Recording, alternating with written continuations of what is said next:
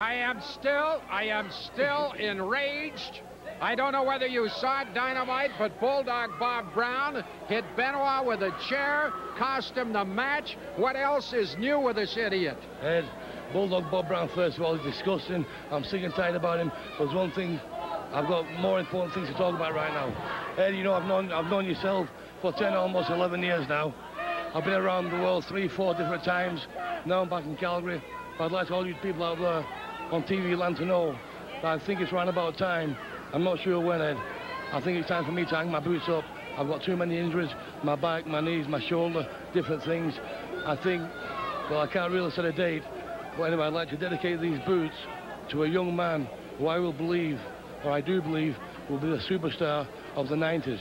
Ed, that's Chris Benoit. I will pass them on. I'm a little overwhelmed. Thank you, Dynamite. He's been one of the great fighters. I've seen him come through this territory. I've seen him at the point in time where he was so injured, I feared that he might wind up a cripple, and he continued on. He had a terrible knee injury, first of all, came back too soon. It was right here in this arena, hurt his back badly, went on to the WWF, and suffered further injury, and he's not kidding when he says he has a series of bad injuries, and I'm rather stunned that he's about to retire. But when that time comes, these boots go to Chris Benoit, and I can think of no better beneficiary. Well, okay, we're right back.